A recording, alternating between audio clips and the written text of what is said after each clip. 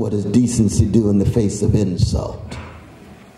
See, it's no accident that black people terrorized for 400 years, but decided never to create a black Al-Qaeda or a black ISIS. And I love my Muslim brothers and sisters. Islam is a great religion, but like any other religion, my own Christian religion, Judaism, Buddhism, Hinduism, or what? Institutional forms can generate barbaric effects and consequences. The Ku Klux Klan are Christian. They're just not my kind of Christian. ISIS, fascist appropriation of Islam.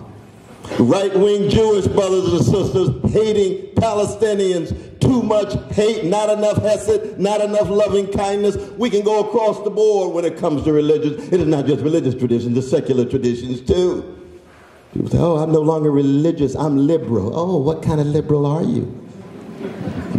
You support imperialism? A lot of liberals have. You support patriarchy? A lot of liberals have.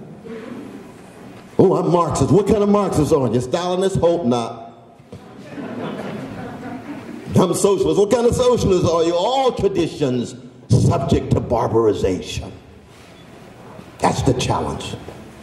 It's crucial. Young folk, never give up on your quest for integrity, honesty, decency in the face of oppression, in the face of insult, in the face of deception. The last query, Du Bois says, how does virtue meet brute force?